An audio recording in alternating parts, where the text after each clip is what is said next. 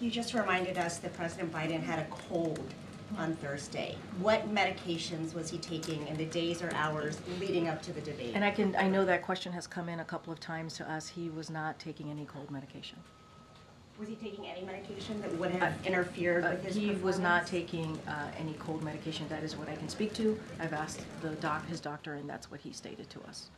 After the debate, did the president get examined by a doctor, or did he get a neurological scan? A neurological scan? Look, what I can say is that, just to take a step back, it was a bad night. We understand that it was a bad night.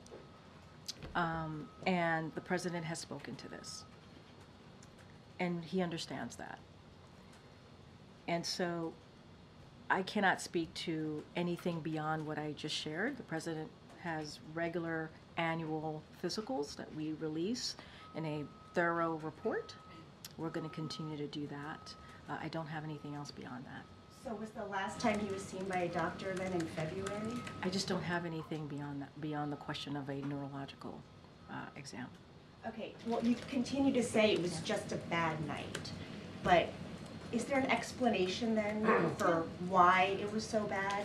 If it's not his stamina, if he prepared, as you guys say, for so long, if it's not a problem with his mental fitness, what happened that night? What did we see? I will also add that the president also spoke to this as well. He said, I'm not as smooth as I used to be. I don't debate as well as I used to. I don't walk as easily as I used to. But one thing that he knows is how to deliver for the American people. He understands that. He understands that he's not a young man, obviously. He said this.